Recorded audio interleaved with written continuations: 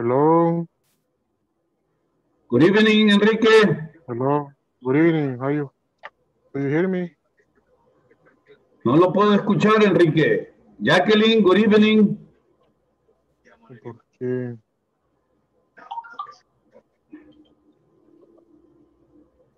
you can hear me.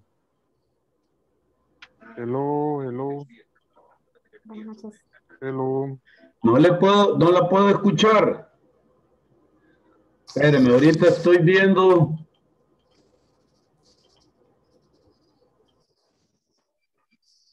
Viendo aquí. Mira que no te ¿Me escucha. escuchan ustedes a mí? Sí. Sí, lo escucho. ¿Me escuchan? Sí lo escucho, Enrique. Pues no los escucho. Hello, Mr. Legua.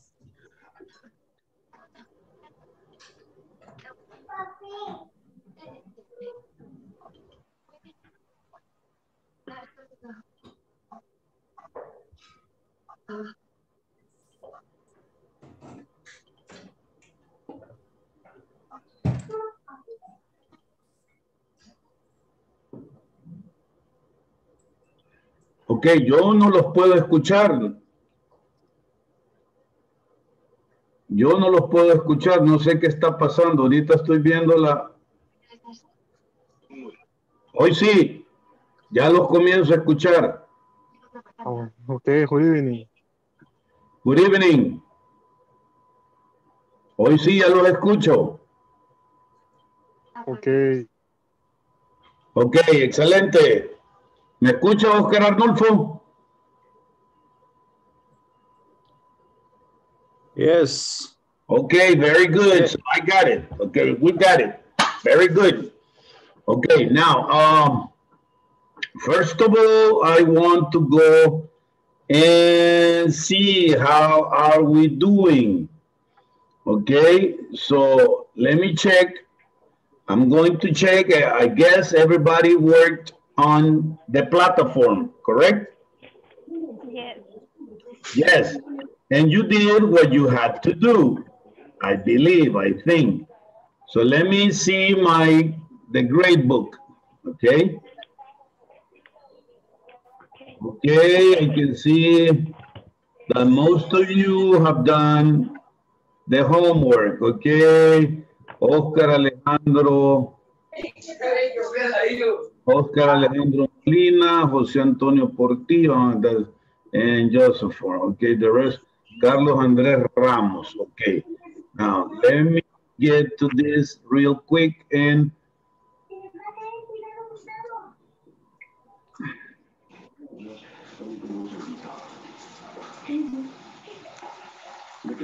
Siempre dices lo mismo cada vez que terminamos de comer. Hoy tú desayunaste, yo me quedé también. Creo que a ti y a mí. okay, very good, guys. Okay, there are only a few of you who, okay, very good, very good, very good. I'm just checking, okay?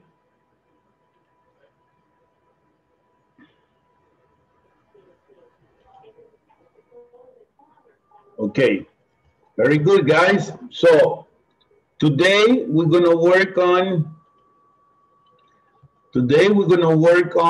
the unit number 2, okay? Which is about the simple present, okay? So let's get to the book, and then in 5 minutes, in 10 minutes, I will check as attendance, okay? To see your attendance. So we have 3, 4, 5, 6, 7, 8, 9, 10, 11. Okay, here we go. Okay, let me share.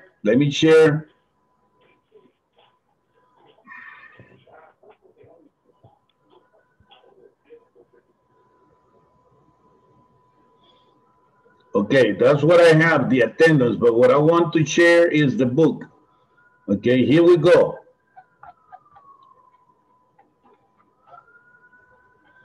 Okay, today we're gonna see this, okay? Okay, unit number 2, daily routines, Okay? So in this lesson, we will be able to describe my job position and the activities that I perform every day at work. Okay? Describe my job position and the activities that I perform every day at work. Okay, so let's start, okay? Okay, let's start with this question. Brainstorm about your job positions at your workplace and say 3 activities you do there. For example, okay, I'm going to call my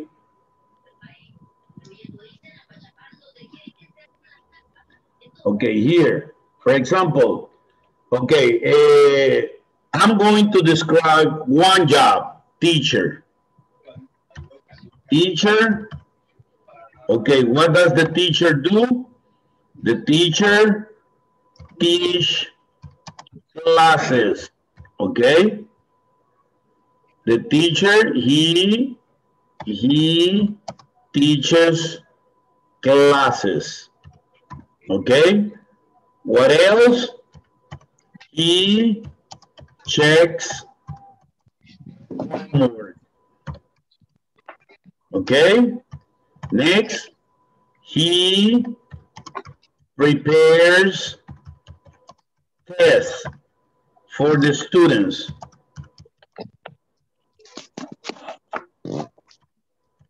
Okay, he checks the students' homework. Okay, here, the students' homework. Clear? So that is one position.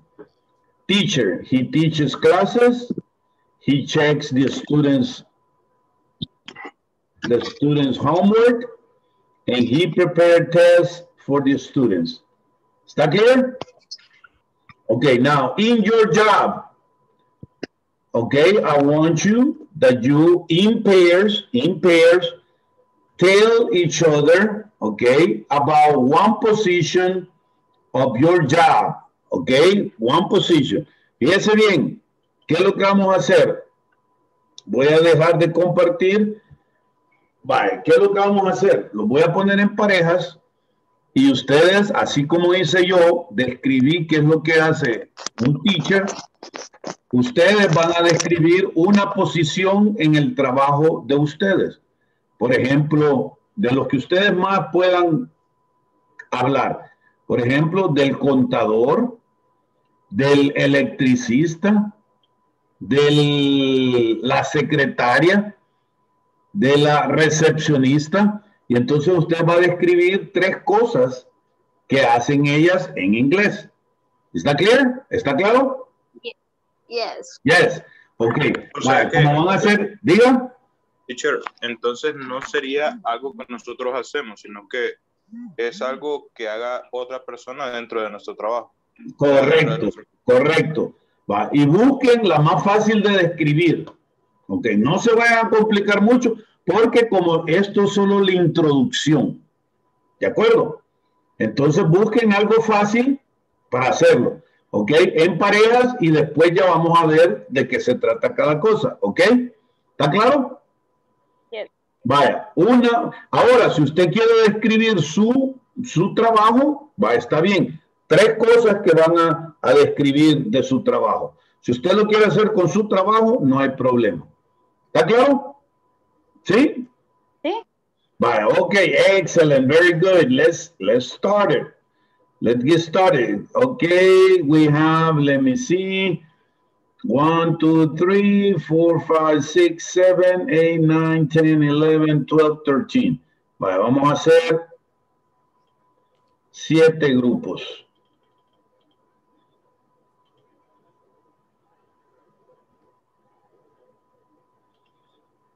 Okay, Enrique and Oscar, go to room number 1. Cristina and Ramon, room number 2. Cesar Delia and Karen, room number 4. Cesar and Catherine, room number 5. Jeremias, okay. Roberto and, okay. Bessie,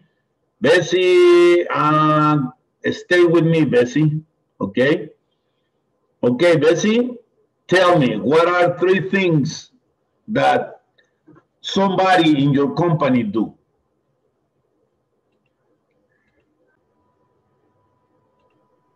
Okay, Bessie, tell me 3 things that people in your company, okay, one person in your company does.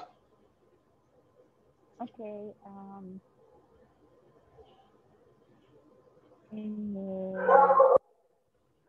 My boss.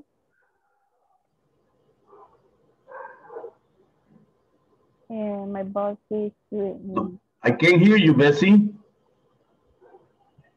Dele volumen a su dispositivo, por favor. ¿Me escucha ahora? Hola, hola.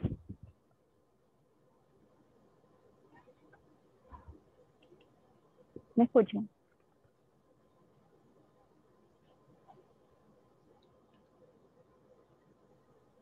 Hola.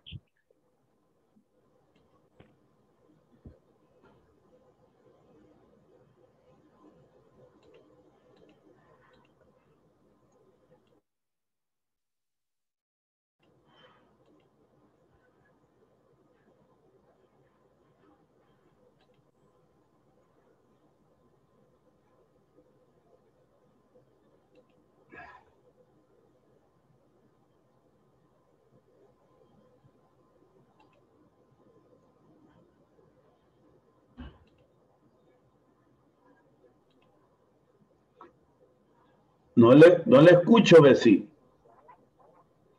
¿Ahora?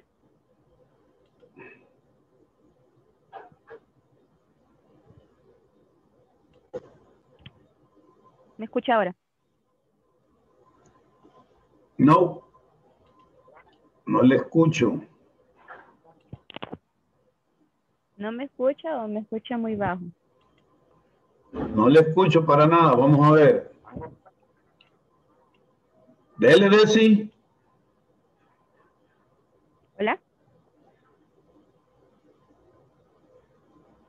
Hola, hola.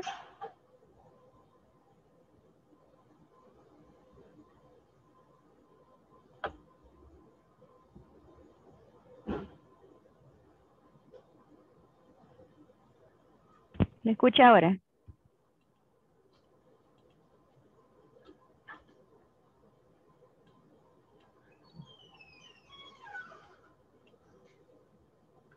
Hola, hola.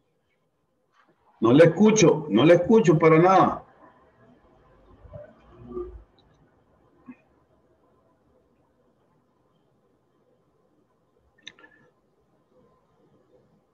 Hola, hola. Vamos a regresar con todos para ver si podemos resolver este problema, ¿ok?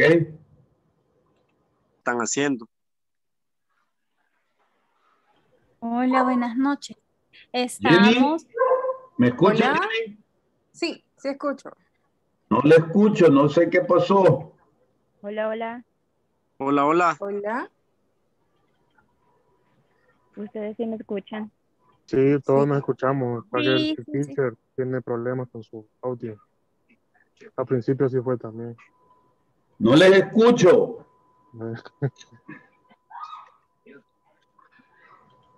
Yo creí que eran mis audífonos. No, pero es quizás el sonido de él. Sí, el teacher cambió 2 veces audífono pensando que era yo.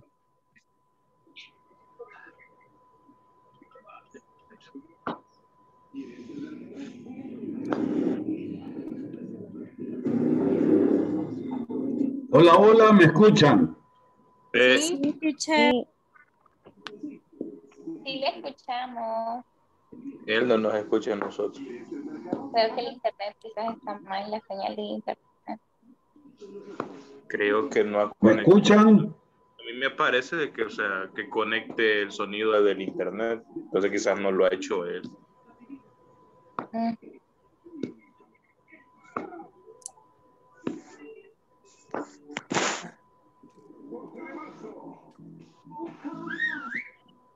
Hola, necesito ayuda. No puedo escuchar a los estudiantes. Ellos sí me escuchan, pero yo no los puedo escuchar.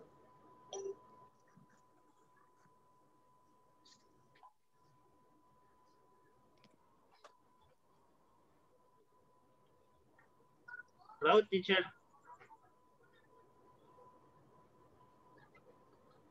¿Me escuchan? Sí. Sí, le escucho. Yes. Sí, Yes. teacher. Sí, lo escuchamos.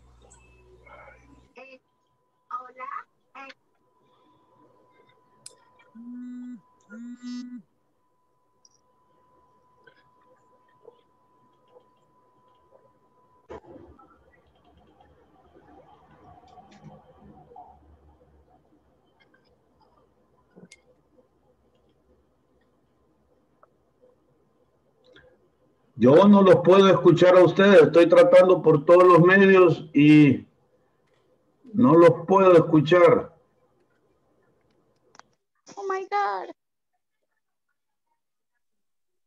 Lo importante es que lo intentamos. Muchas gracias.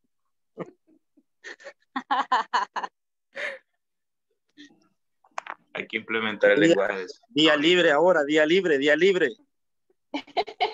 La regla de los 15 Sí, minutos. por favor.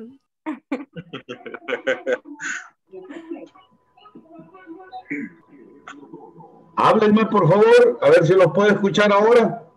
Hola. Hola. Hola, teacher. Hola. Teacher, nos escucha. Queremos día libre. El 8 de marzo, Día de la ¿Me Mujer. escuchan? Nos vemos mañana, Sí. teacher. Sí, lo No escuchamos. los puedo escuchar. Regresamos mañana, teacher. Ok. Pues le vamos a cantar la que dice, Tomorrow. me oyen, me escuchan. La ley del cuarto, la ley del cuarto.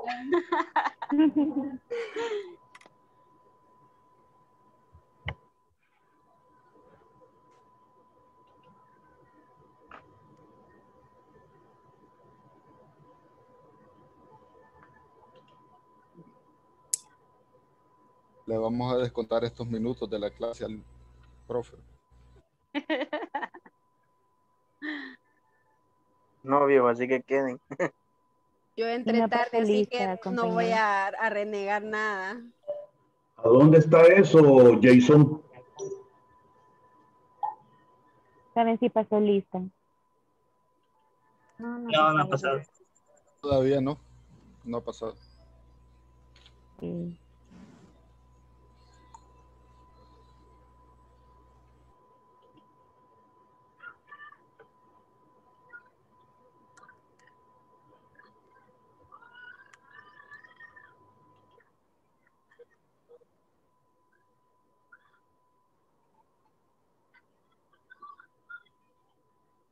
¿Me escuchan ahora? Lo escuchamos. Háblenme, Hola, hola. háblenme, tal vez ya lo activé. Hola, hola, teacher. Hola, hola. Yes, we can hear you. Nada. Nada, teacher.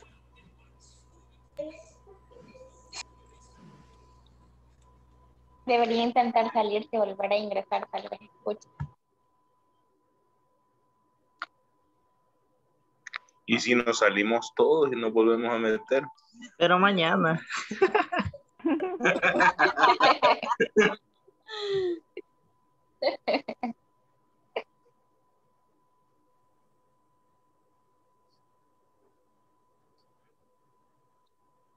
Hagamos algo, aunque le funcione el micrófono, digamos que no nos escucha, o sea, quedémonos todos callados.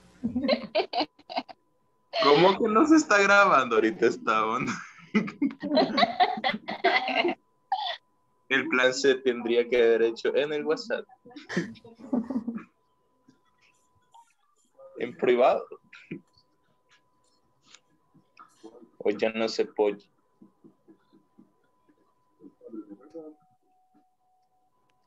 Lo bueno es que nos va contando los minutos. INSAFORP. Después cuando lleguemos tarde, que nos reponga esos minutos. Entonces así no debemos nada. Sí, es lo que nos hacía falta en las otras clases. Sí. Lo malo es que después revisan la clase y se oye todo lo que decimos. Y ahora hábleme, por favor. Hi, teacher. Hola, hola. Yes, sir, yes, sir. Hola. Hi. Hello. Nada, teacher. Vamos a cantar una canción al teacher. Con solo que no sea Good Morning, teacher. No, esa no. Ya toqué ese botón, Jason. Usted sigue intentando, teacher. Nosotros aquí esperamos a que se termine la clase. Ojalá que no le haya. Vaya, hoy sí ya lo escucho. Oh my God. Vaya, ok, perfect. Ok. ¿Qué tanto escuchó? Ah, todo. ¿Qué tanto escuchó? Ok, bien, vamos a continuar. Fíjense bien, ok. Bueno, we already described about what people do in their job, okay? Now, listen to your teacher read the following job positions. Then match, ¿me escuchan? Yes. Okay, then match with the activities they perform. Okay, repeat after me. Bookkeeper. Bookkeeper. Bookkeeper. Bookkeeper. Human resources specialist. Muy raro. Human Resources Specialist. Insurance agent. Insurance agent. Engine. Financial analyst. Financial analyst. Digital marketing manager. Digital marketing manager. Software engineer. Software engineer. Okay, now keep track of the financial accounts of companies. Who do you think is this? Analyst. Financial analyst. Okay, are you sure? Financial analyst? Okay, very good. Number 2, help people and business manage their finances. Help people and business manage. Help people and businesses manage their finances. Help people and business manage. No, that is the financial analyst. Help people and business manage their financials. And keep track quiere decir, mantiene las cuentas financieras de la compañía. So that is? Insurance. No, that is bookkeeper. Va el tenedor de libros. Okay. Now, number 3, know the policies and regulations involved in the management of employees. Human resources. Excellent, very good. Human resources specialist. Number 4, create and advertise the company over social media. Digital marketing. Okay, very good. Digital marketing manager. Number 5, help people and companies against financial loss and manage risk. Insurance agent. Insurance agent. Okay, insurance agent. Help people and companies against financial loss and manage risk. Okay, next. Design and develop different softwares. Software engineer. Software engineer. Now, okay. Now, choose 4 job positions from the previous exercise and write the person's name on that position. and then write other tasks they do. For example, job position, bookkeeper. Okay, so write right here, bookkeeper.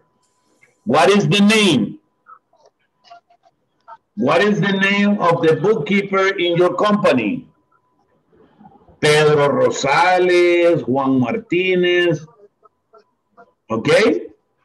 Now, bookkeeper. Now, another one, human resource specialist.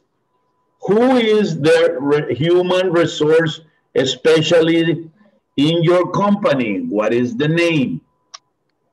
And the job position. That is the job position, right? Human resource specialist. Now, another one is, who is the software engineer? Software engineer. What is the name? Okay. I understand, yes. Okay, and what are other tasks? ¿Cuáles son otras tareas? Esta es una tarea, la que acabamos de leer. Por ejemplo, Human Resource Specialist, know the policies and regulations involved in the management of employees. Okay, another task, for example, is helps in human conflict, right? Ayuda en conflictos humanos. ¿Está clear? Yes. Yes. Ok. Vaya, esta se la voy a dejar de tarea. Ok. Usted va a colocar en su empresa 4. Vaya, si estas posiciones no existen en su empresa, usted nómbrelas aquí. Accountant, el contador. The receptionist, y la pone ahí. ¿Quién es el que ejecuta el trabajo y cuáles son otras tareas de ellos? ¿Estamos de acuerdo? Yes. Yes? Vaya. Okay, very good, very good. Now I want you to hear about this. Oh, Lord, don't tell me.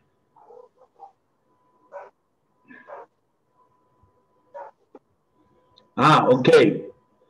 So take a look. Okay, here we go. Now, preparation. Listen to 5 different people talking about their jobs. And do the exercises to practice and improve your listening skills. Okay, ahorita solo escuche.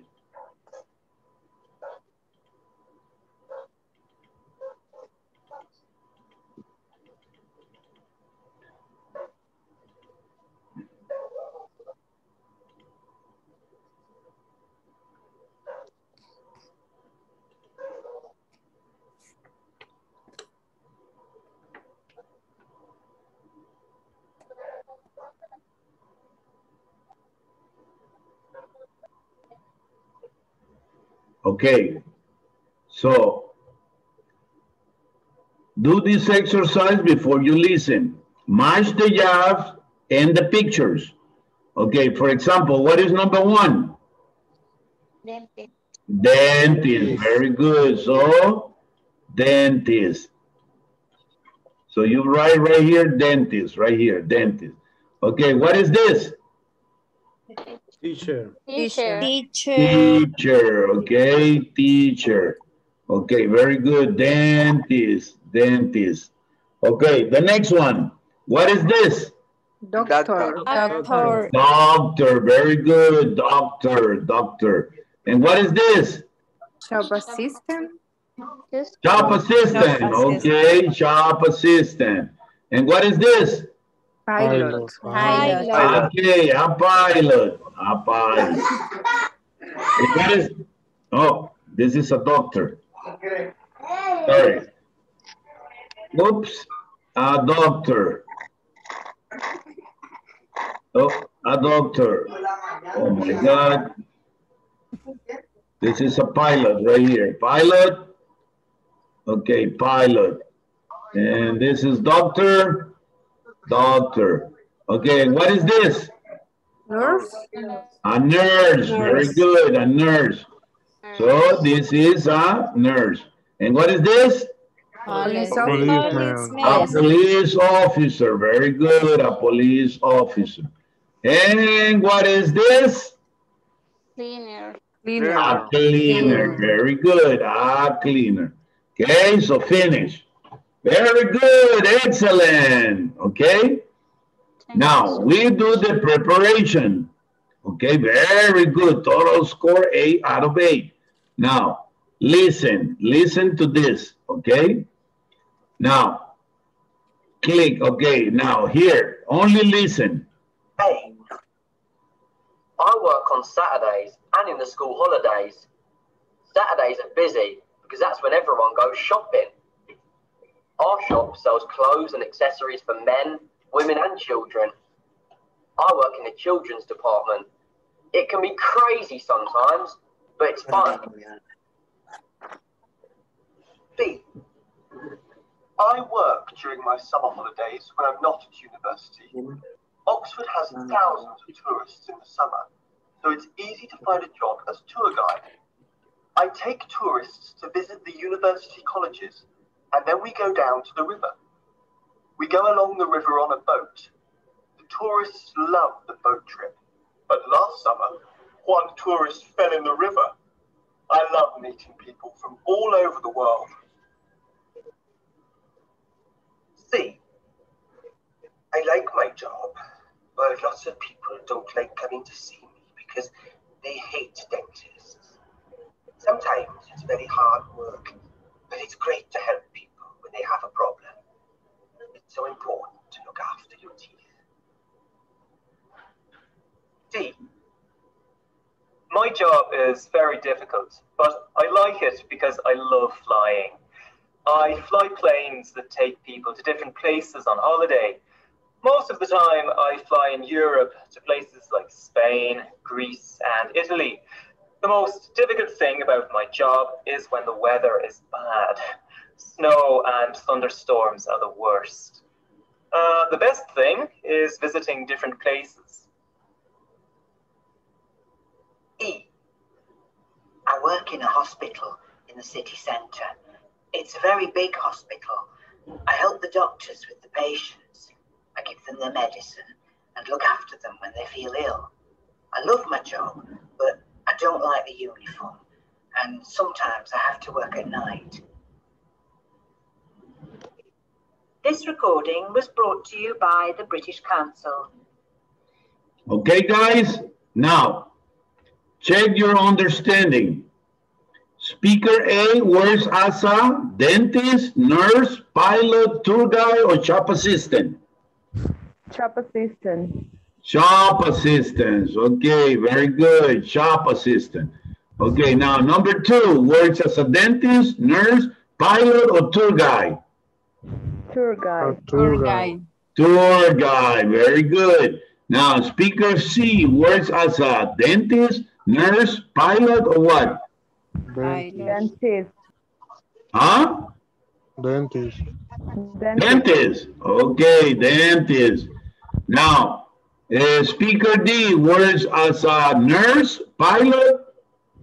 Pilot. Pilot. Okay, pilot. And the nurse is a speaker E. Okay, finish. Let's see. Okay, congratulations. Very good. Excellent. Good job. Okay, now check your understanding. Multiple choice. Does speaker A enjoy his job? ¿Al speaker A disfruta su trabajo? Yes, sometimes, or no? Yes. ¿Quieren que lo vuelva a poner? ¿Quieren que le vuelva a poner el audio? Yes. Okay, here we go. To find others like it, visit www.a. I work on Saturdays and in the school holidays. Saturdays are busy because that's when everyone goes shopping. Our shop sells clothes and accessories for men, women and children. I work in the children's department. It can be crazy sometimes, but it's fun. Okay, so does he like his job? Yes, sometimes or no? Yes. Yes. Okay, very good. Yes. Okay, now number two. Does number two. Okay, when does speaker A work? Weekdays, weekends and holidays, or summer holidays? Weekend and holiday. Weekends and holidays. Weekends and holidays. Very good. Now the next one. When does a speaker B work? When he is at university, on weekends, or summer holidays? You want me to repeat it? Do you want me to repeat it? Here we go. Listen. B. I work during my summer holidays when I'm not at university. Oxford has thousands of tourists this summer, so it's easy to find a job as a tour guide. I take tourists to visit the university colleges, and then we go down to the river. We go along the river on a boat. The tourists love the boat trip, but last summer, one tourist fell in the river. I love meeting people from all over the world. Okay, so when does a speaker B work? When he is at university, on weekends, or summer holidays? Weekend. Summer holidays. Summer holiday. Summer holidays. Okay, there he is. The next one. What does a speaker B say tourists love doing? Visiting universities, taking a boat trip, or swimming in the river? Swimming in the river. Swimming in the river. No. Taking a boat. Taking a boat trip. Taking a boat trip. That is correct. Taking a boat trip. Okay, the next one. Does a speaker C like his job? No. Are you sure, or you want me to repeat it? Sometimes. Sometimes. Okay, let's repeat it. Here we go. C. I like my job, but lots of people don't like coming to see me because they hate dentists. Okay, so does he like his job? Yes. Yes. Yes, right? Okay, next question. What does a speaker D say is difficult about being a pilot? Traveling to many countries, learning many languages, flying planes in bad weather. You want to listen again? Sometimes it's very hard work, but it's great to help people when they have a problem. It's so important to look after your teeth. D. My job is very difficult, but I like it because I love flying. I fly planes that take people to different places on holiday. Most of the time, I fly in Europe to places like Spain, Greece, and Italy. The most difficult thing about my job is when the weather is bad. Snow and thunderstorms are the worst. The best thing is visiting different places. Okay, so what does a speaker D say is difficult about being a pilot? Flying Planes in bad weather. Very good. Next question. What does a speaker D say is the best thing about his job? Visit different places. Different places. Visiting different places. Very good. Now, what does a speaker E not like about her job? You want to listen? Oh, sorry, here. E. I work in a hospital in the city centre. It's a very big hospital. I help the doctors with the patients. I give them their medicine, look after them, ill. I love my job, but I don't like the uniform. And sometimes I have to work at night. What doesn't he like? The doctors, the sick people, or the uniform? She likes to help people. No, but what does the speaker E not like about her job? Work at night. No. Doctor. No. The uniform. The uniform. Remember, listen again. I will play it like here. I work in a hospital in the city centre. It's a very big hospital. I help the doctors with the patients. I give them their medicine and look after them when they feel ill. I love my job, but I don't like the uniform. But I don't like the uniform, right? Do you hear? Yes. My job, but I don't like the uniform. I don't like the uniform, okay, he said. Okay, so the uniform. Now, and finish, okay? Or we have one last question. No, we finished. Visiting. Uh-oh, be careful. Okay, finish. Okay, very good. A out of A, so 100%. Very good. Okay, so that was this listening. Now, as you can see, we have another listening. Okay, here. Uh-oh, not that one. Okay, here we go. Okay, we have expand your listening comprehension. Okay, so here we go. Listen carefully, please. Okay, let me take that off. And now we're going to go to this one. Okay, now are you ready? Listen to the recording. The pre-listen exercise, a common topic of conversation centers around our work. And people often might ask us about our jobs, including specific details on what we do. Listen to the recording, you will hear a man talking about a job. Choose the job that goes with the sentence you hear. Then review the script to this listening activity at the bottom of the page. So listen carefully, please. Number 1, he really enjoys preparing food at the Italian restaurant. He really enjoys preparing food at the Italian restaurant. So what is he? A host, a bank teller, or a chef? Chef. A chef, very good. Okay, let's continue.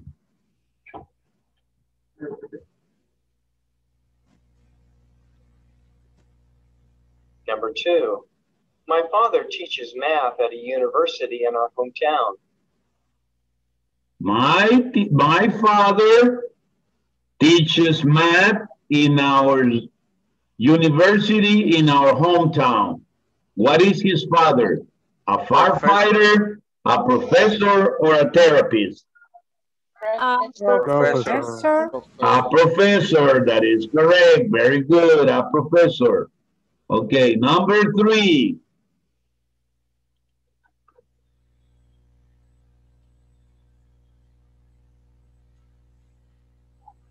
Number 3, I now work downtown at a bank using software programs to manage their financial records. So what is he? I now work at downtown in a bank using software. Very good. Software programmer. Wrong. Now I work at downtown at a bank using software program to manage their financial records. So he is an accountant, okay? But he uses software programs, okay? Now, number 4.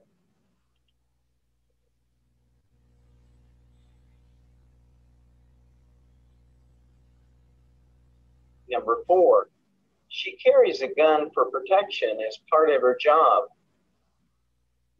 She carries a job for protection as part of her job. What is she? Police officer. A police officer, correct. She carries a gun for protection as a part of her job. Okay, number 5.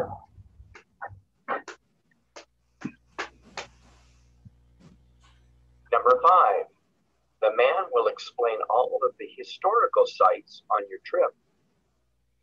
The man will explain all the historical sites of the trip. Tour guide. Tour guide. Tour guide. A tour guide? Very good. Historical sites on your trip. Very good. Now let's go to number 6.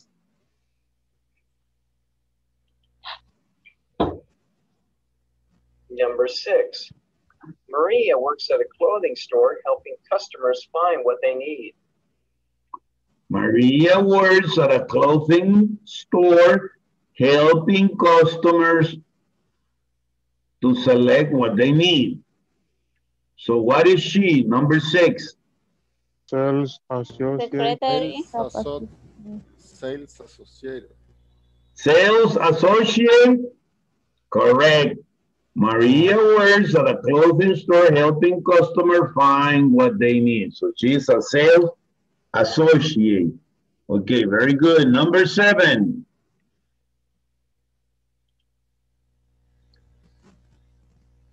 Number 7, he'll stop near the next light and you can get off there.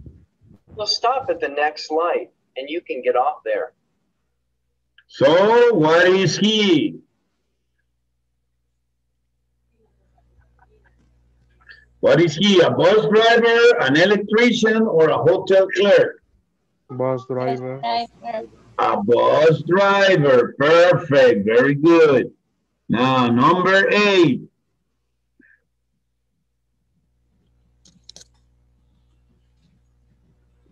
Number 8, the woman took my order, but the food hasn't come yet. What is she? The woman took my order, but the food hasn't come yet. What is she?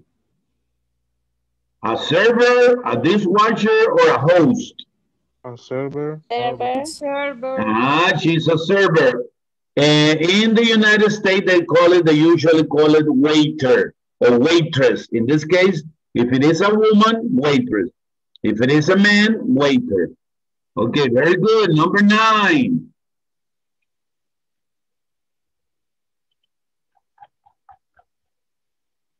Number 9, the man said that my car wouldn't be ready until tomorrow because he hasn't finished repairing the problem.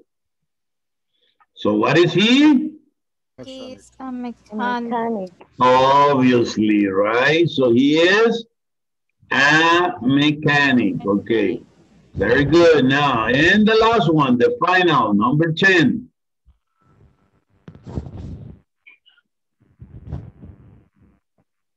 Number 10, my sister enjoys working for the airlines, but traveling so much and assisting passengers all day on long flights can be tiring. What is my sister? A flight attendant, a pilot, or a ticket agent? Flight attendant. Flight attendant. My sister enjoys working for the airlines, but traveling so much and assisting passengers all day on long flights can be tiring. Flight attendant, very good, guys. Excellent job. Okay. Now we are going to come back to the book. Okay. And then on the book, we have this. Okay. Okay. Now, how to use the simple present. Affirmative statements. I keep track of the financial account. You know the policies and regulations. We advertise the company. They help companies against financial loss. Negative statements. I don't keep track of the financial account. You don't know the policies and regulations. We don't advertise the company. They don't help companies against financial loss. Okay? So this is called simple present. Okay? Now, this document that I'm going to show you, this document that I'm going to show you that I will send right now, okay? I will send it to, wait. I will send it to the WhatsApp group right now, okay? WhatsApp group.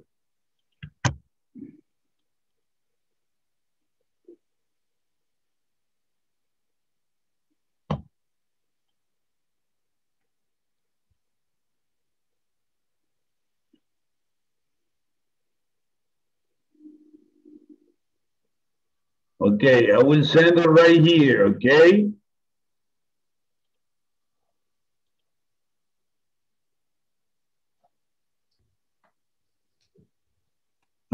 But I need to do something first. Okay, cancel. Okay, I need to go here first.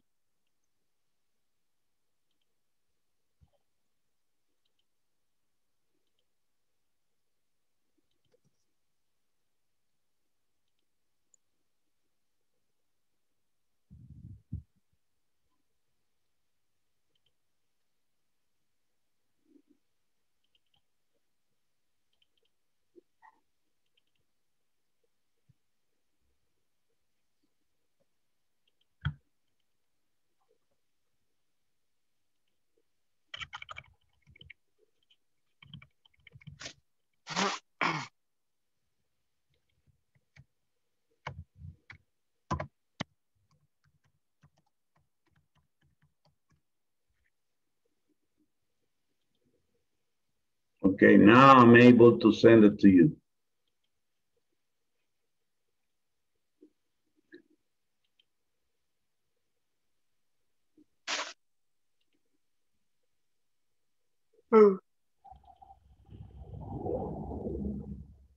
Okay, have it ready for tomorrow because tomorrow we're going to practice a lot with it.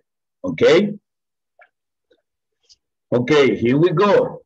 So that is the document, simple present. Okay, so have it ready. So here we go. Let me show you. Okay, so this is the document and it's about the simple present. Okay? So simple present. Simple present is also called present simple. The simple present expresses an action in the present taking place regularly, never, or several times. It is also used for actions that take place one after another and for actions that are set by a timetable or schedule. The simple present also expresses facts in the present. Okay, all other verbs you use the base form with the personal pronouns I, you, we, they. For example, I, you, we, they, we use play. Okay? Now, in the negative, we use do not. That contracted is don't. If the verb will take an S with the personal pronouns he, she, and it. So when we talk about he, when we talk about she, and when we talk about it, look, the verbs suffers an inflection. So that means it's like what we call in Spanish conjugation. So we add an S in the affirmative, okay? For example, here, you could see that says, I keep track, you know the policies, we advertise, and they help companies. So, as you can see here, when we use I, you, we, and they, we only use the base form. And the negative is don't. Okay, for I, you, we, and they. Are we clear? ¿Está claro hasta ahí? Yes. Yes. Ok, vamos a regresar aquí. Bien, como solo vamos a trabajar con I, ahorita solo vamos a trabajar con I, con you, con we y con they, solo tenemos que utilizar el verbo en su forma base. Y si es negativo, vamos a utilizar don't más el verbo en su forma base. ¿Ok? Bien, vamos a arreglar estas palabras para que formen una oración. Este of lo necesita usted utilizar 2 veces. Ese of. ¿Ok? Entonces, ¿cómo sería? Le vamos a hacer la primera. ¿Cómo sería? They. They. Pues, vamos a abrir aquí una. ¿Dónde estaba? Ok, here. Okay, so they Off. they They off keep. no, they company. no, ¿cuál es el verbo? ¿Cuál es el verbo? They keep. They keep They keep. track Financial account. of Company. financial account Of companies. Of companies. of companies. Okay? So they keep track of financial accounts of companies. Okay? Okay. Okay, eso era lo que teníamos aquí, ¿verdad? Keep track of the financial accounts of companies. ¿Quién? They. Okay, very good. Okay, now what is number 2? We do not. Don't. We, very good. We don't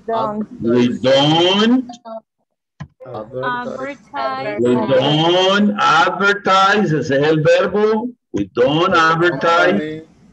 The company. The company. On internet. The company on internet. Okay? We don't advertise the company on the internet. Okay, very good. Now, what is this one right here?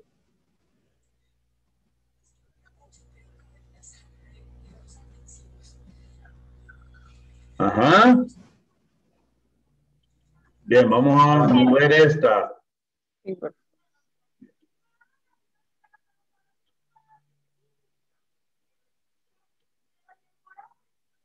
Okay, so I every day. I take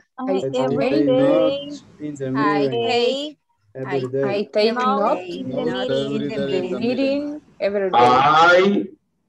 I take notes. I take notes in the meetings. Every day. In the meetings. Uh-oh. What happened here? Okay. I take notes in the meetings. Every day. In the meetings every day. Okay, period. Every day. I take notes in the meetings every day. Okay, number 4. Carlos and Carlos and Mauricio. Okay, Carlos and Mauricio. Answer. Carlos and Mauricio. Answer.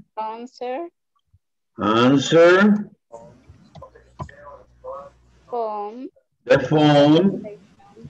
At the reception. At the reception. Or answer phone. Okay, answer phone only. Answer phone at the reception. Okay, very easy.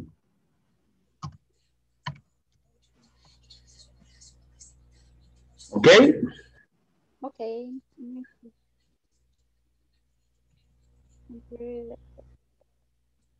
Okay, now, let's see. Complete and practice the conversation with a new classmate using your own names and information in the guide. Continue the conversation your own way, okay? For example, what do you do here? Let's see. Let's publish, okay. Now, activities that I do. What are the activities that you do?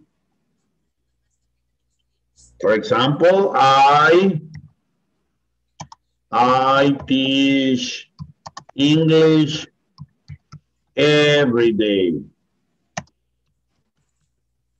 And you, what do you do every day?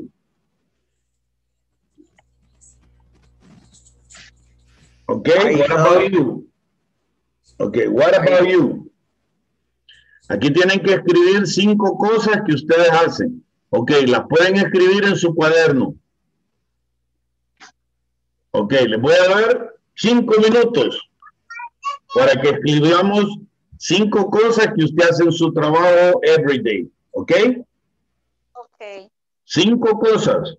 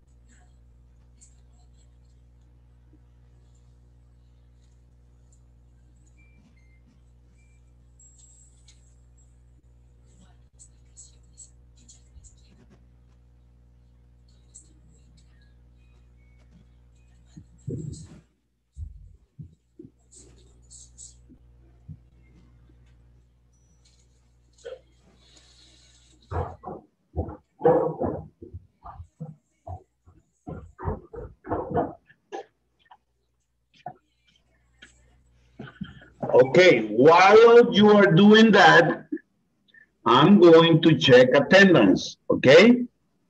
Okay. Okay, very good, very good.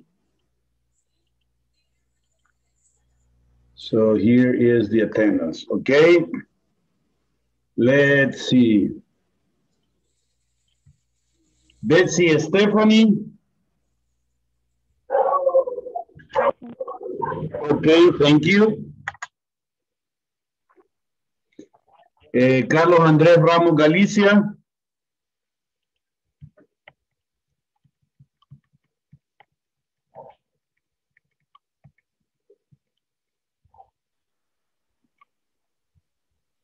César Eduardo Alfaro Parada. Present. Thank you.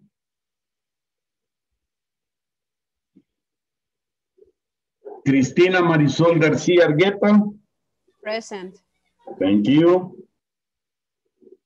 Delia Noemí Valiente Linares. Present. Ok. Enrique Américo Molina. Present. Very good. Francisco Edgardo Méndez Coreas. Present. Thank you. Jeremías Adonai Miranda López. Present. Ok. Karen Yesenia López Martínez. Present. Ok. Catherine Stephanie Quintanilla Paredes. Present. Thank you. Mario Mauricio Montano Molina.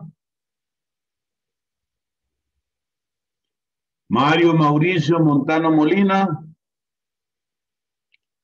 Oscar Alejandro Molina Campos.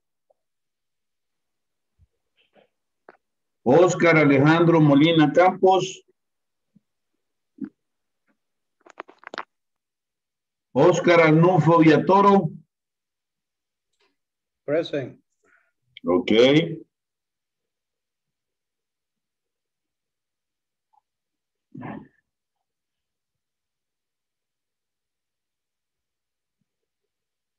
Ok.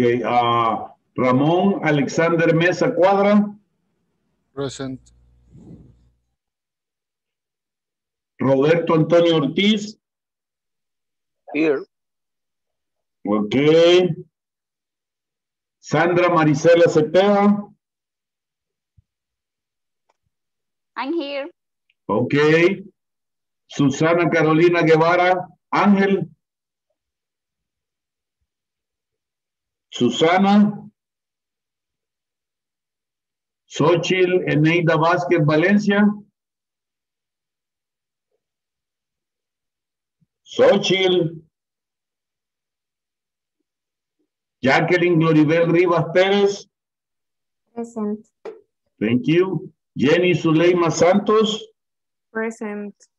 Okay, very good. So we have 1, 2, 3, 4, 5.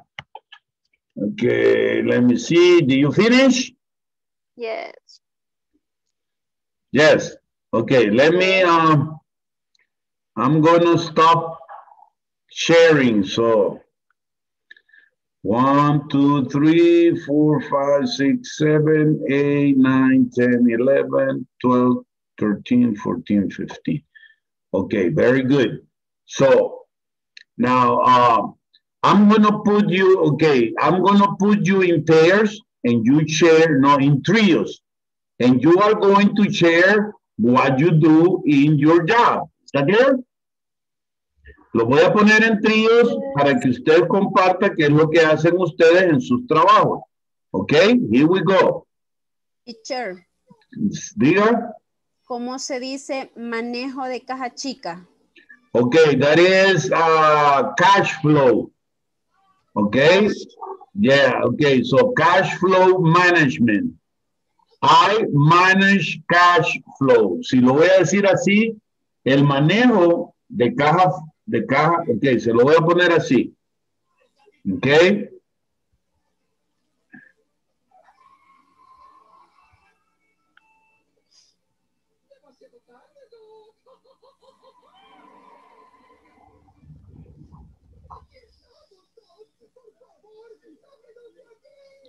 Ok. Manejo de caja chica. So that is cash flow management. Management. But when I say I manage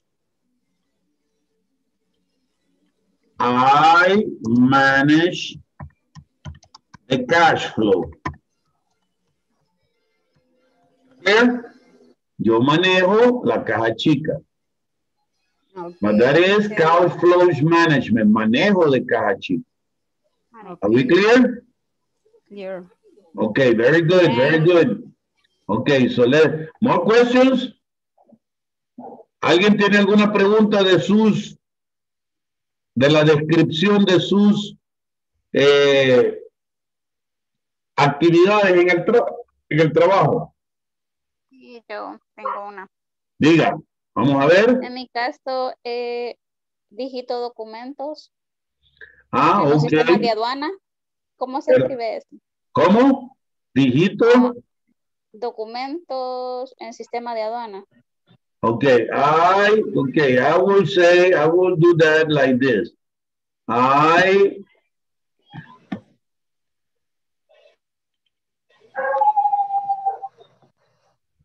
digitalize information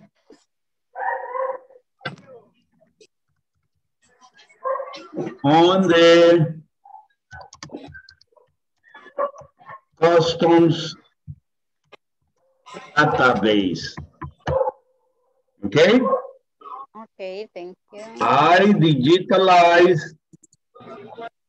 information on the customs database.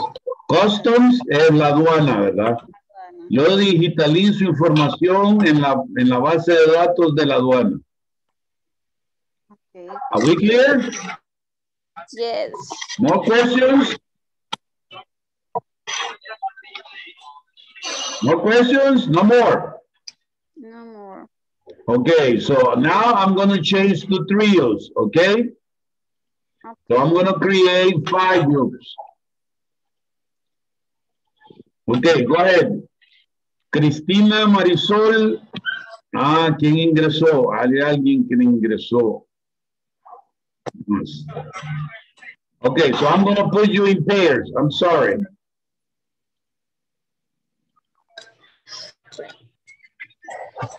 Don't get in, Cesar.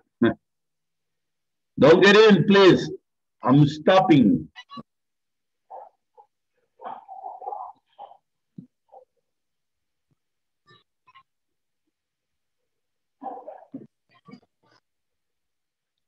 Ramon, let me see.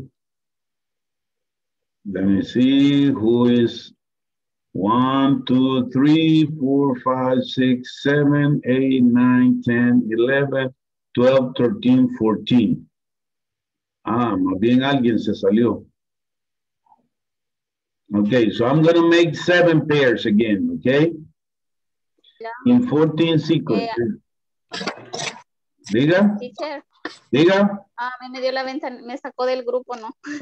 No sé. ¿A quién? Vaya, quiero ver. Sandra. Vemos 3, 6, 14. Ok. Bien, voy a hacer 7 grupos otra vez, ¿verdad? Quiero ver cuántos habemos ahora. Oh my God. 1, 2, 3, 4, 5, 6, 7, 8, 9, 10, 11, 12, 14, 15, 16. Ah, Delia Noemí acaba de entrar, ¿verdad? No, Delia ya estaba. Bien. I'm going to make 8 groups anyway, okay? Okay, create again, 8. Okay, and you share what are the things that you have to do on your job. Okay, room number 1, Roberto and Jacqueline. Room number 2, Francisco and Catherine. Room number 3, Bessie and Delia. Enrique and Sandra. Number 4, Xochitl, go to room number 5. Jeannie, go to room number 6. Okay.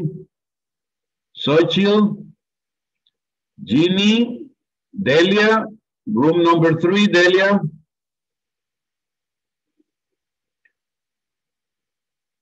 Delia Noemi, room number 3, okay.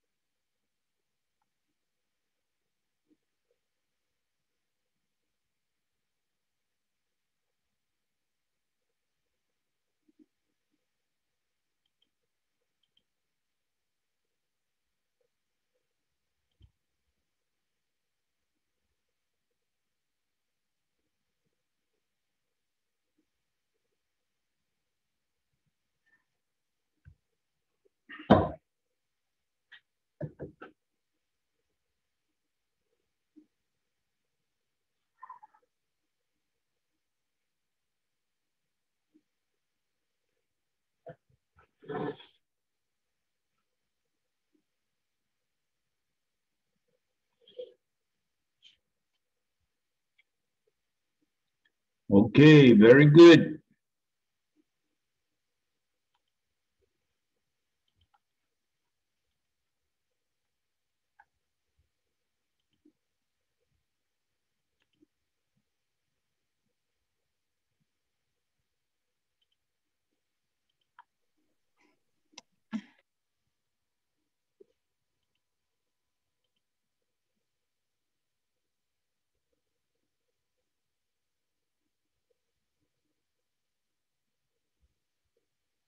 Ok, antes de que continuemos,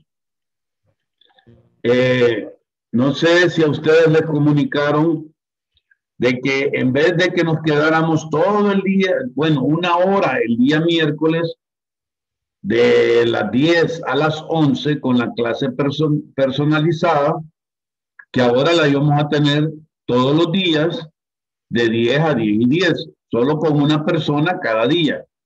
¿Se acuerdan? Sí, ¿verdad? Ok, el día de ahora, bueno, a las 10 yo voy a terminar la clase, todos ustedes se salen y solo me voy a quedar con Jacqueline Gloribel, porque es a ella a quien le corresponde. Aquí le voy a poner, ok, entonces 8 de marzo, lunes 8 de marzo, le corresponde a Jacqueline Gloribel Rivas, de 10 a 10 y 10. ¿De acuerdo? Entonces me voy a quedar solo con ella el día de ahora. ¿De acuerdo? Hola, ¿hay alguna pregunta? Ok. Vale, el resto son simplemente solo nos salimos. ¿Ok? Bien. Y el día de mañana, para que estén preparados, le toca a Bessie Stephanie Méndez. El martes 9, el miércoles a Carlos Andrés Ramos Galicia, el jueves a César Eduardo y el viernes a Francisco Edgardo. ¿Ok? Así que ya saben, para que aprovechemos la clase personalizada. ¿Ok? Bien. Ya todos pudieron compartir. All of you could share, right? What you do, what are the activities that you do in your work? Okay. Well, I'm going to move on here, okay? We did that, okay, but we need to move on with this. Vaya, no me voy a ir aquí a la conversación, pero me voy de un solo a la gramática. You remember that when we were explaining the simple present, we only explained the simple present with I, you, we, and they.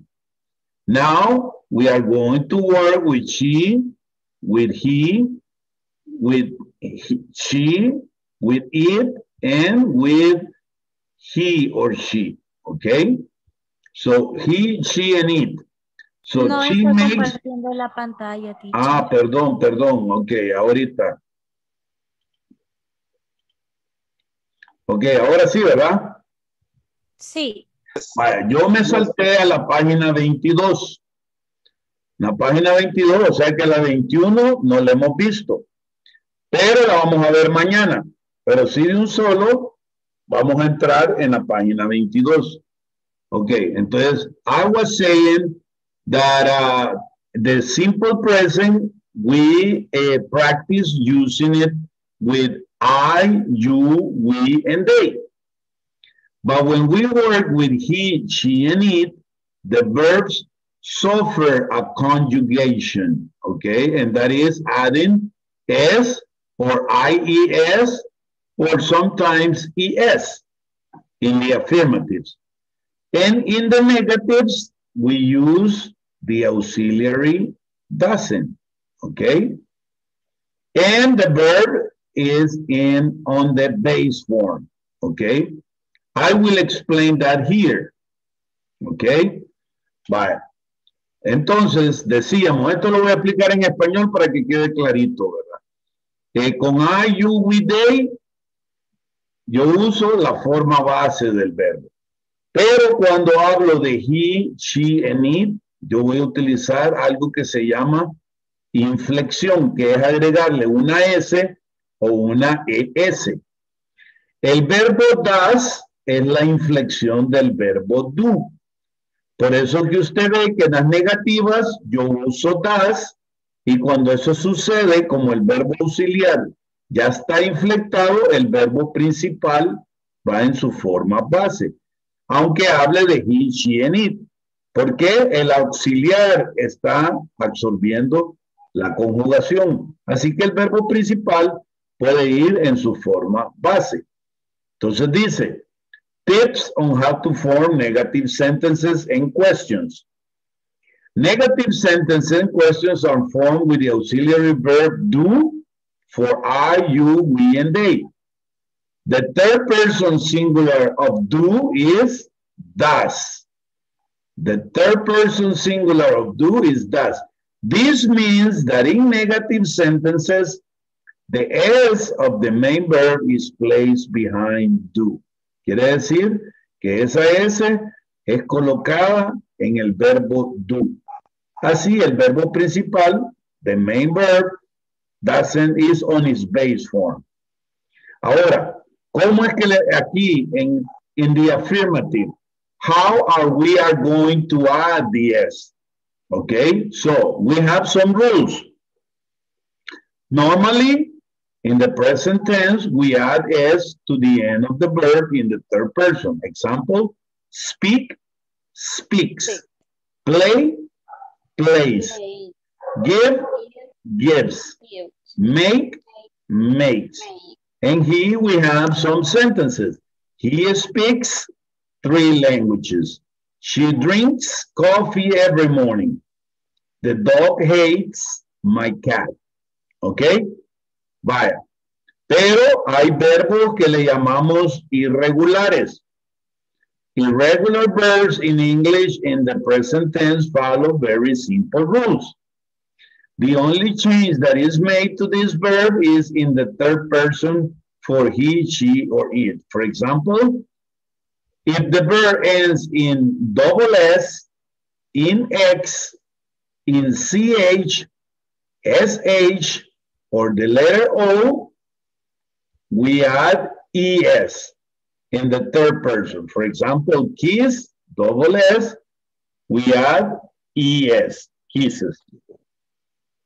Fix, that ends in X, fixes. Correct. Watch, that ends in CH, watches. Crash, that ends in CH, crashes. And go, that ends in E and O, goes. And we have examples. A mechanic fixes cars. She watches soap operas every afternoon. He kisses his wife before he goes to work. Questions. Preguntas hasta aquí. Va, entonces la regla dice, si el verbo termina en doble S, solo en S, doble S, X, CH, SH o la letra O, vamos a agregar ES. ¿Ok? Vaya, la segunda regla dice, fíjese bien, if the verb ends in a consonant plus Y, we remove the Y and add IES. Fíjese bien, el verbo termina en Y y está precedido de una consonante. Hurry, precedido de una consonante. Study, precedido de una consonante. Deny, termina en Y, ends in Y, preceded by a consonant. In that case, I drop or I remove the Y and add IES. Fíjense bien.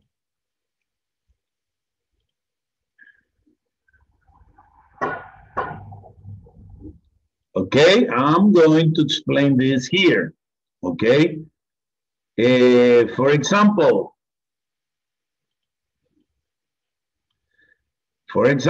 here I have the verb play. I have the verb enjoy. Okay, play. Okay, now, when I add, I only add the S. When I work with enjoy, I only add the S. Why? Because these verbs end in a Y, but are preceded by a vowel. ¿Ve? Terminan en Y, pero están precedidos de una vocal.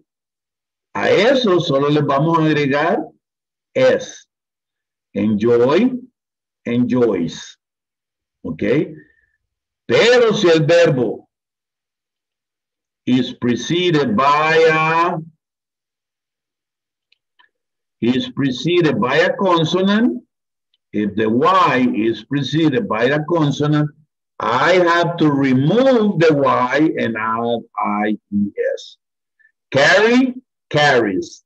Hurry, hurries. Study, studies. Deny, denies. For example, Isabel studies every night. The baby cries all the time. He denies all responsibility. Okay, questions about vocabulary, please. ¿Hay preguntas acerca de vocabulario? Hola. No. ¿Hay preguntas sobre lo que acabo de explicar? No, teacher. ¿Está seguro? Yes. Seguro, vaya. Voy a volver a pasar lista. Oye. Ok. Bueno, voy a volver a pasar lista ahorita. Ok, vamos a ver. Ok. Ok, vamos a ver. Bessie Stephanie. Present. Thank you. Carlos Andrés Ramos Galicia. César Eduardo Alfaro. Present. Thank you. Cristina Marisol García. Cristina Marisol García Argueta. Present. Okay, thank you. Number 5, Delia Noemí Valiente. Delia Noemí Valiente.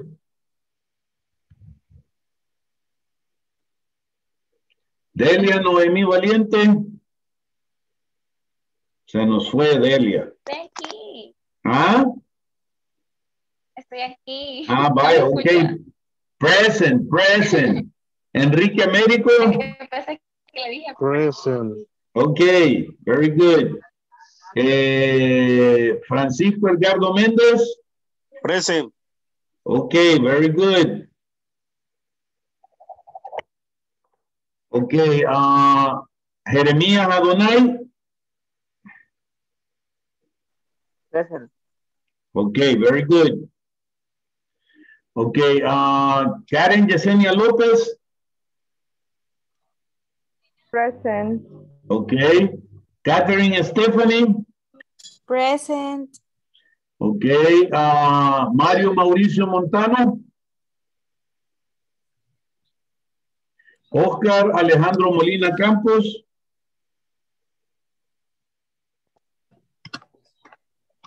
Oscar Arnulfo Villatoro Herrera. Present. Thank you. Ramón Alexander Mesa Cuadra. Ramón Alexander Mesa Cuadra, ¿se nos fue?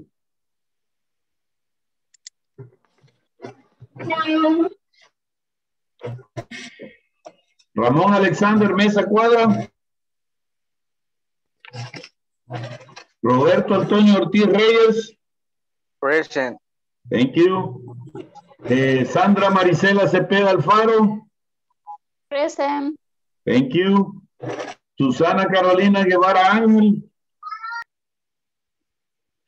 Jacqueline, Xochitl Eneida Vázquez. Present. Thank you. Jacqueline Gloribel Rivas. Present. Okay. Jenny Zuleima Santos. Present. Okay, very good. Okay, now, what are we going to do? Okay, simply, we are going to start working on this, okay? Bien. No se ve. ¿Ve lo que estoy compartiendo ahorita? No. No, teacher. And now? Yes. Bye. Okay. Yes. Ok, bien. Las negativas las vamos a practicar si nos queda tiempo el día de mañana, ¿ok? O si nos queda tiempo el día de ahora.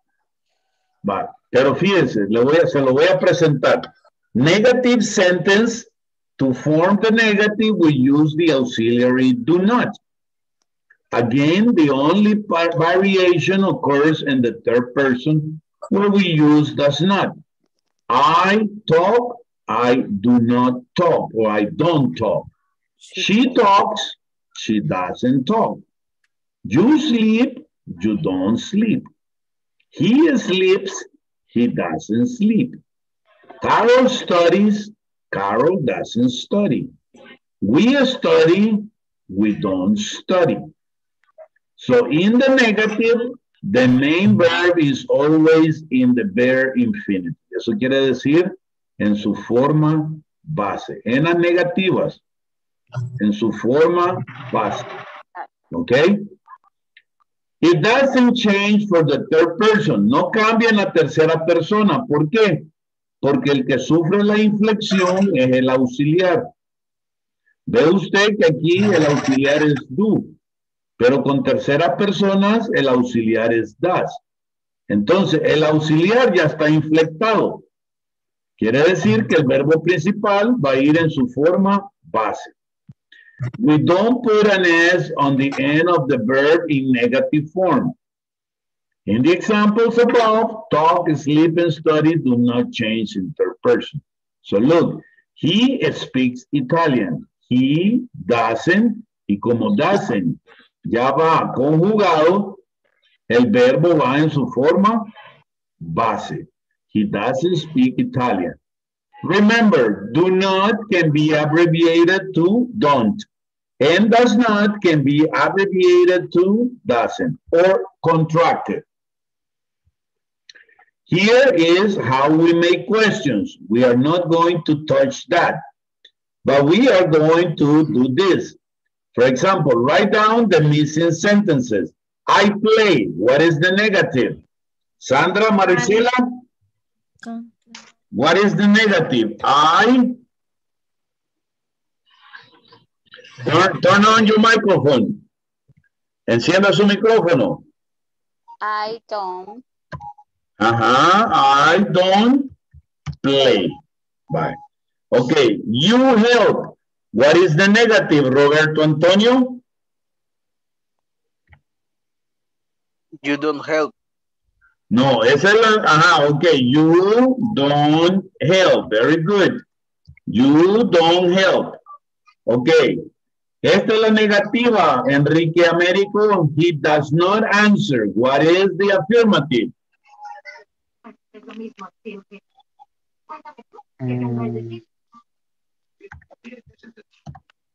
He answered.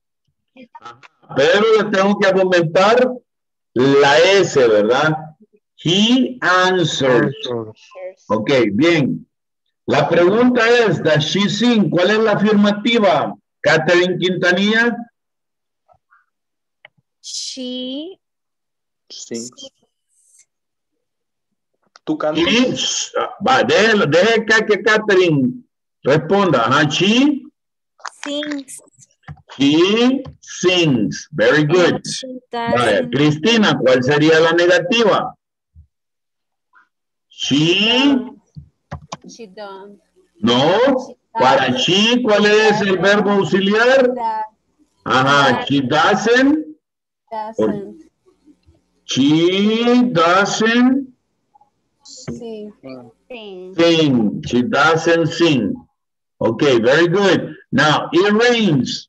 Vamos a ver quién es la siguiente. Oscar Arnulfo. It rains. What is the negative? It's not rain. No. ¿Cuál es el auxiliar en la negativa? Para it.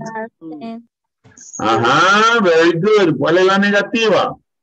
Para he, she, or it. Does not, ¿verdad? O contractado. Doesn't, ¿verdad? Doesn't. Okay, so here we will say it doesn't rain. It doesn't rain. No llueve, ¿verdad? It doesn't rain. It doesn't rain. Vaya, la siguiente, Ginny. The question is, do we dream? Soñamos. ¿Cuál sería la afirmativa? We Dreams. Jenny, what is la afirmativa? We dreams. Pero sin la S. ¿Por qué? Porque la S solo se la ponemos a he, she, and it, ¿verdad? Solo para he, she, and it. Para we, mire, el verbo va en su forma base. Aquí lo puede ver usted, ¿verdad? Solo para he, she, and it. Solo para he, she, and it. Para I, you, we, they, el verbo va en su forma Base. base. Okay, very good. So we dream. What is the negative, Xochitl?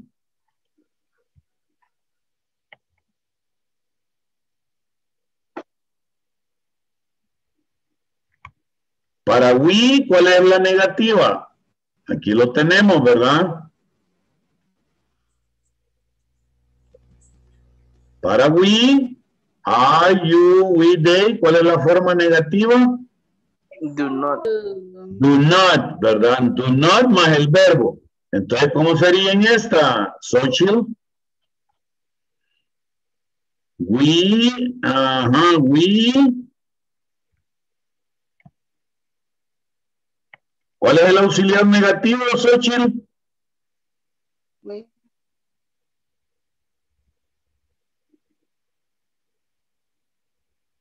Se perdió. Vaya, Jacqueline, ayúdale. ¿Cuál es la negativa? We don't, y luego el verbo, ¿verdad? We don't dream. ¿Verdad? Para I, you, we, they, we use don't. For he, she, and it, we use doesn't. Vale. Ahora, la negativa es you do not read. ¿Cuál sería la afirmativa, Bessie?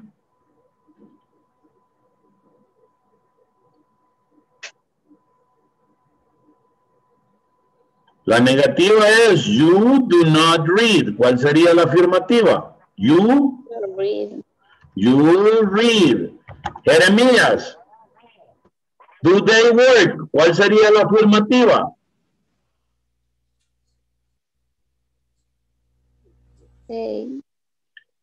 Jeremías, ¿cuál sería la afirmativa? Do they work? ¿Cuál sería la afirmativa, Jeremías? They are work. No, solo they Work. Solo they work. Acuérdense, solo necesitamos la forma base. Okay. Karen, ¿cómo sería la negativa? They don't work. They don't work. Very good. They don't work. Vale. Ok, excelente. Mañana, cuando veamos las interrogativas, vamos a hacer el resto. Bien, ahora vamos a arreglar las palabras para hacer oraciones nada más afirmativas, ¿ok? Nada más afirmativas, ¿ok? Vaya, fíjense bien. Number one, ¿ok? I to collect stamps. Entonces, ¿cómo me quedaría mi oración? Como no necesito el infinitivo, este to es el infinitivo. En presente simple solo necesito la forma base del verbo. Entonces, I collect stamps. ¿Cuál sería la número 2, Francisco Edgardo? We. Todas son afirmativas. We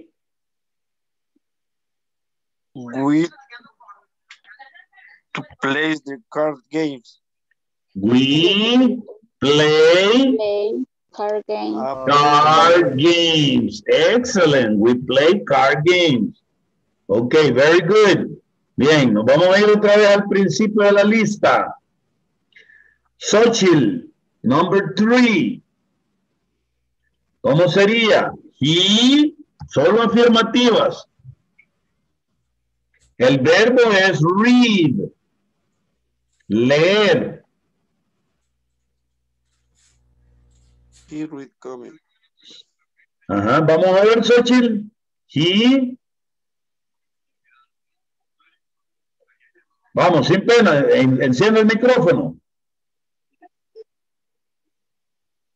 He read comics. Ajá, vaya. Pero a read, como estoy hablando de él, a read, ¿qué le voy a agregar?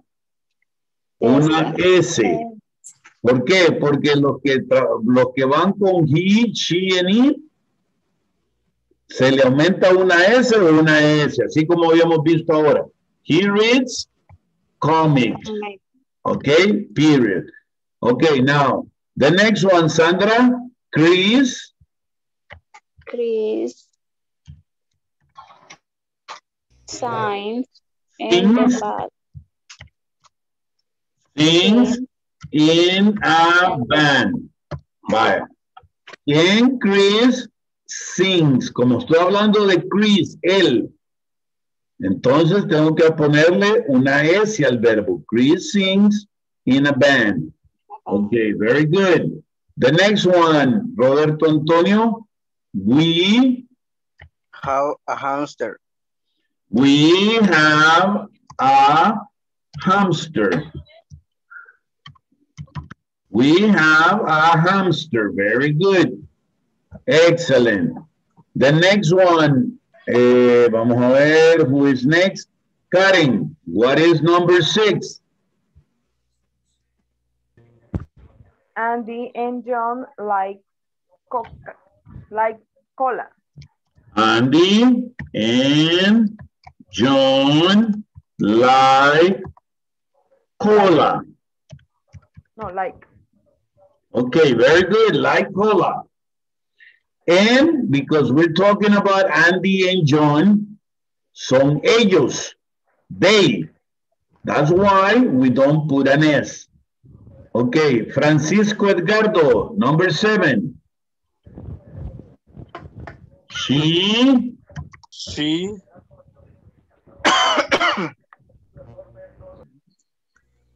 Ese es un verbo irregular, ¿verdad? Sí, pero ese es un verbo que es el único que no responde a lo que hemos visto ahora. Ajá. Ese verbo lo vimos en las clases de la semana pasada. Para she, el verbo cero de estar, ¿cuál es? Am, are or is. Is. Ajá, entonces, she is nice.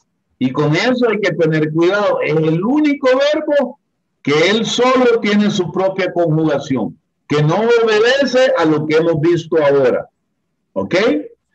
Bien, number 8. Enrique.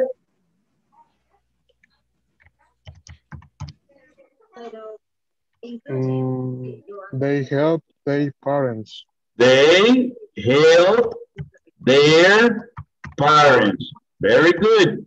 They help their parents. Okay, the next one, Cristina Marisol. Okay, the children speak English.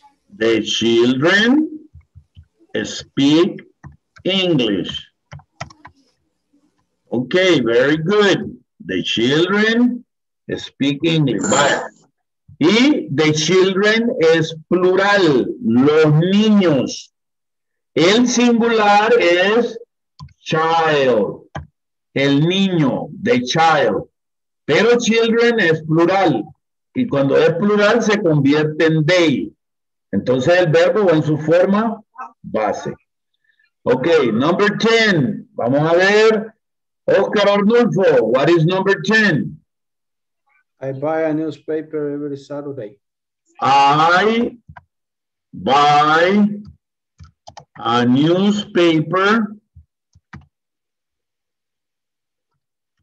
every Saturday. Okay, very good. I buy a newspaper every Saturday. Okay, very good. That's it.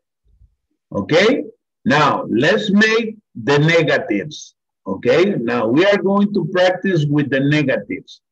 Okay, now, for example, I watch TV. What is the negative? I do not or I don't watch TV. Don't watch TV. I don't watch TV. There you go. I don't watch TV. Okay, the next one, Cesar Eduardo. We don't play football. We don't play football. Excellent. Okay, very good.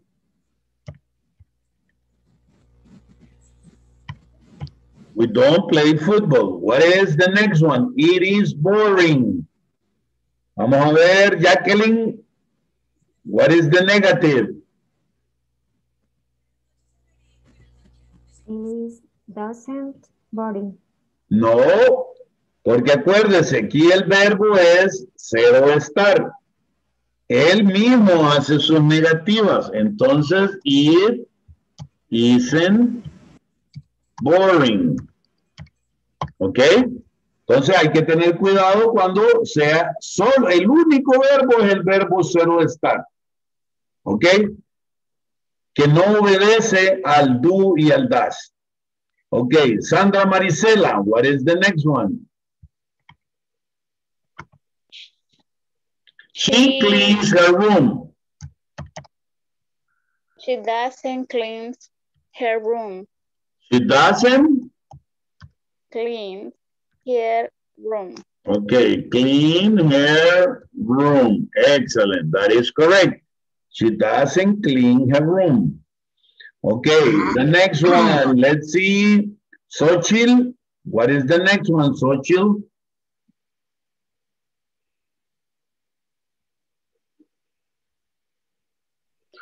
You write. Momento, you. Ahora falta el auxiliar en negativo. You. ¿Cuál es el auxiliar para you? Don't. Ajá. You don't. Ajá, y hoy continuamos con el resto. You don't. Ajá, you don't ride. You bike every weekend. Ajá, every weekend. You don't ride your bike every weekend. Vaya, acuérdese que como yo ya le mandé este documento, trate de hacerlo usted otra vez. ¿De acuerdo? Como práctica, mañana lo vamos a revisar otra vez. Ok, now, number 6, Catherine. Sandy. Sandy doesn't take nice photos. Doesn't take nice photos. Okay, very good. Excellent. Okay, vamos a ver. The next one, Karen Lopez.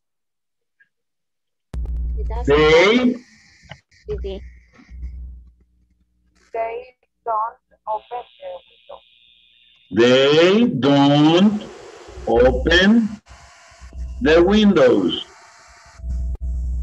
Okay, very good. Excellent. Francisco, number 8. He doesn't buy new shipping. He doesn't buy a new CD. He doesn't buy a new CD. Okay, very good. What is number 9? Vamos a ver quién sigue. Number 9, Sandra.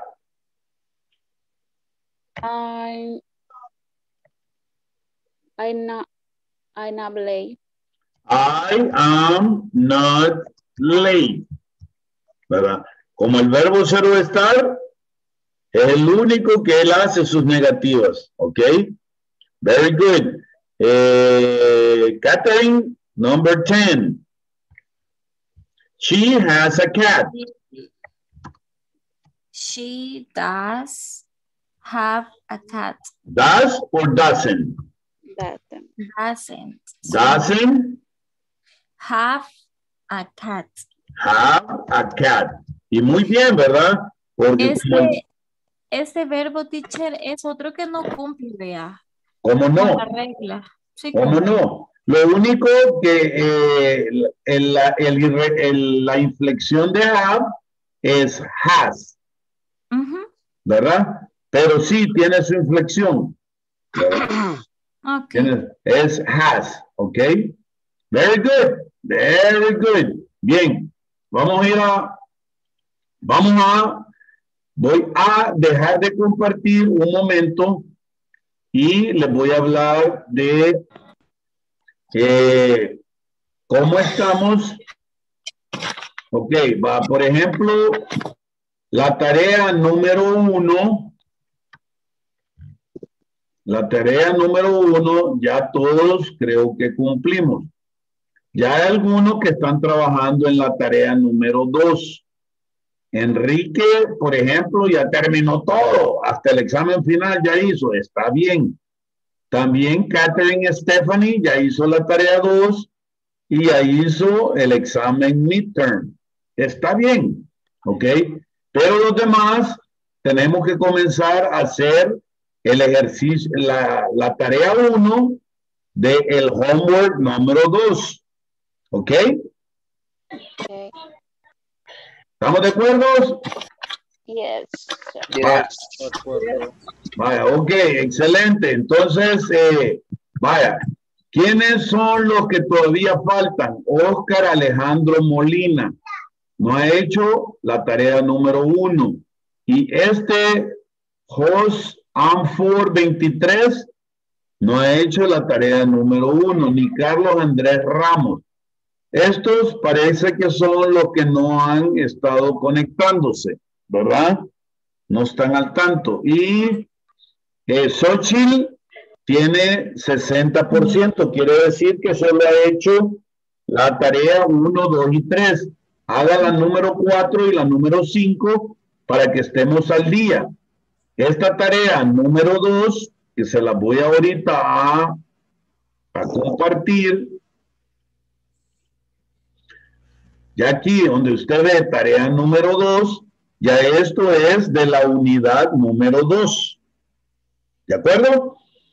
Entonces, por ejemplo, hoy ya podemos ir y hacer la tarea número 1, que es esta, se la voy a mostrar.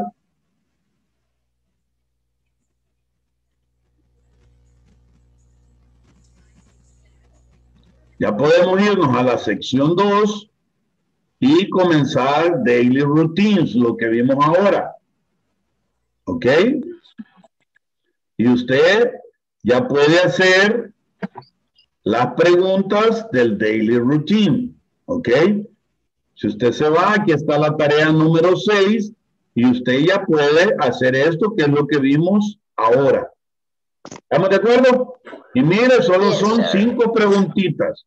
Vaya, por otro lado, fíjese bien, también le quiero mencionar que aquí en la sección 1, ¿verdad? En la sección 1, usted tiene que contestar en el add post. En cada videoconferencia aparece una, por ejemplo aquí, yo le estoy pidiendo de que me conteste estas preguntas. Are you a doctor? Is your brother an engineer?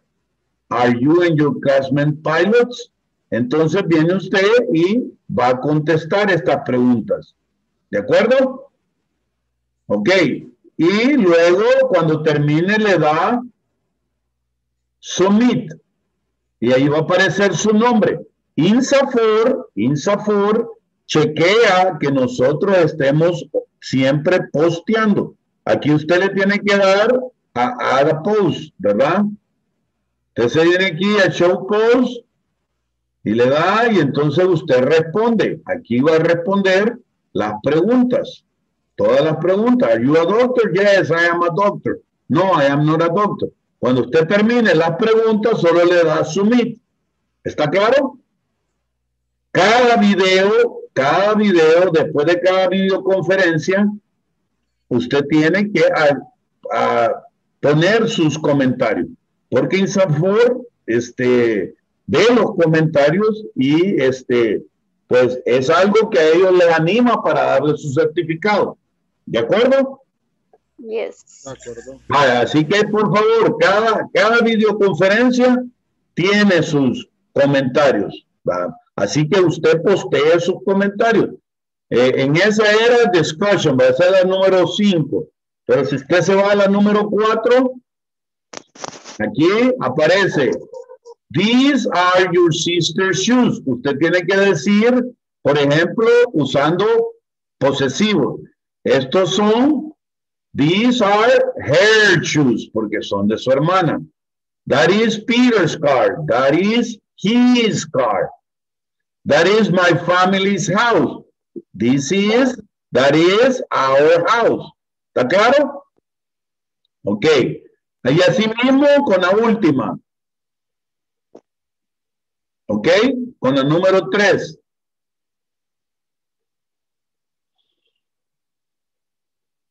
Con la videoconferencia número 3, usted hace lo mismo. Aquí usted tiene que postear, por ejemplo, how do you spell your first name? Y usted ya sabe cómo hacerlo. Es L-O-P-E-Z. ¿Cuál es su last name? Y usted deletrea su nombre y el de su mamá. ¿Estamos claros? Agregue su post para que INSAFORP diga, wow, este estudiante es cosa seria. ¿Ok? Diga. Eso de deletrear el nombre, ¿sería solo poner las letras? O solo poner las letras, porque no le voy a poner aquí que me deletree la pronunciación. No. Solo deletree. Y es J-E-R-E-M-I-A-S. Eremías. Solo la... ¿Ya? ¿Está claro? Yes. Bien, lo voy a dejar porque me voy a quedar con... Quiero ver con quién me quedo.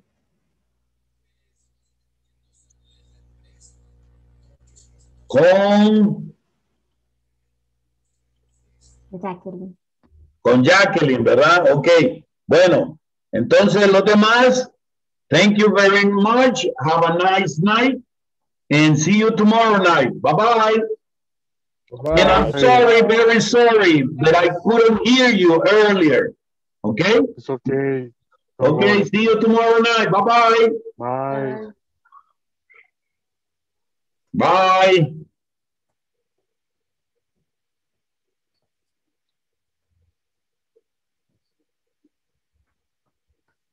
Bye. Bye, Bessie.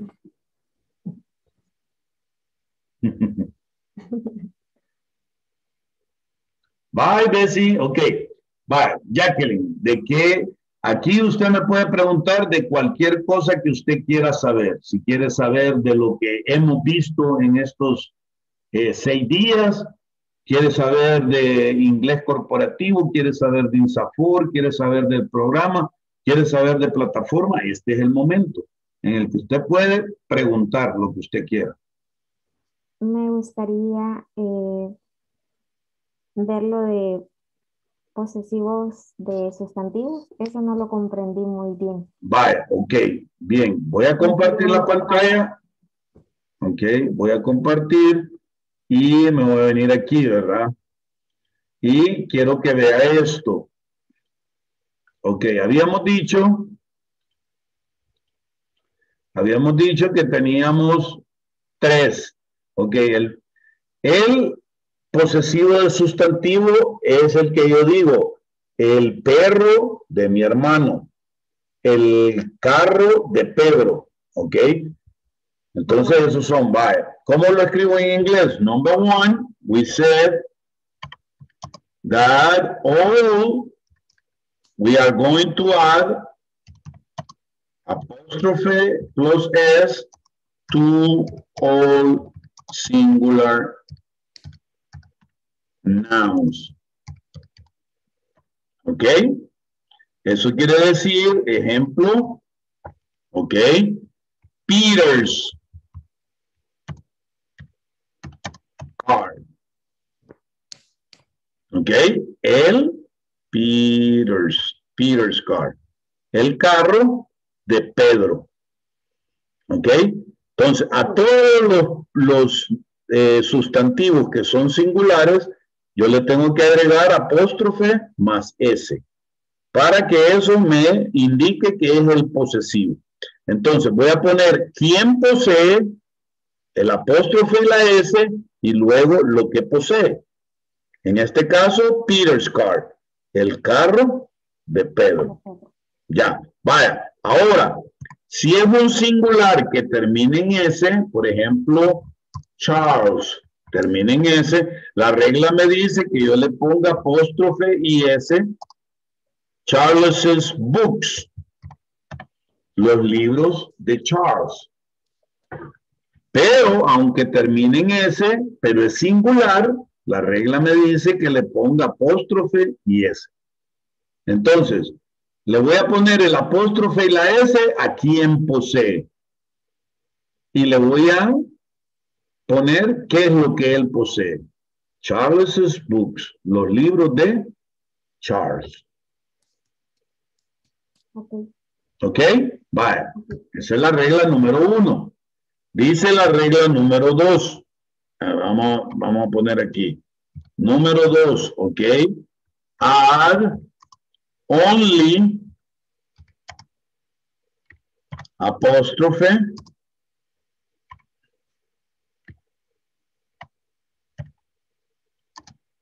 to all plural nouns that end in S. ¿Ok? Le vamos a agregar solo el apóstrofe a todos los plurales que terminen en S. ¿Ok? Y como ejemplo vamos a decir the boys,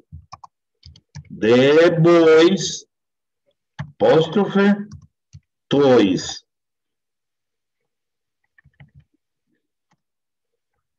Entonces, como aquí quien posee es un plural que termina en S, the boys, solo voy a escribir apóstrofe, ¿verdad? Y luego voy a escribir qué es lo que poseen. Por ejemplo, los juguetes de los niños. ¿Sí? Pero como es un plural que termina en S, solo le voy a agregar apóstrofe. No le voy a agregar apóstrofe más S, solo el apóstrofe. Y eso indica lo que posee y quién posee. ¿Ya? ¿Sí?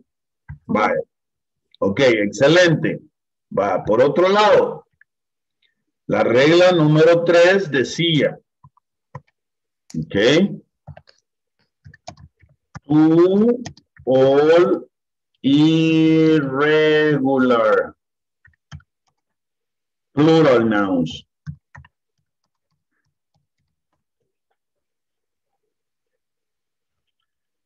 Add apóstrofe plus S.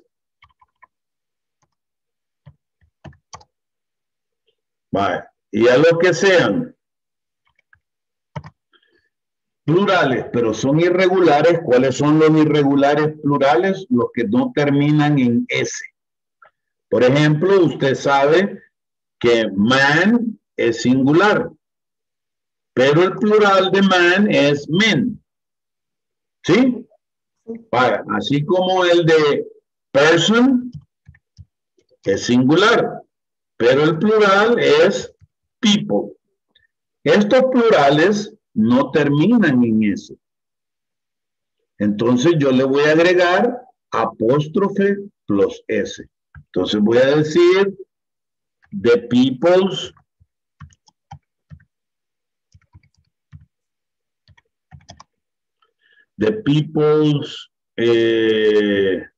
town, el pueblo de la gente. ¿Ok? Y a pesar de que es plural, pero como no termina en S, entonces le agrego apóstrofe plus S. Y eso me indica quién es el que posee y qué es lo que posee. El pueblo de la gente. ¿Está claro? Town es pueblo. Town es pueblo, town es pueblo.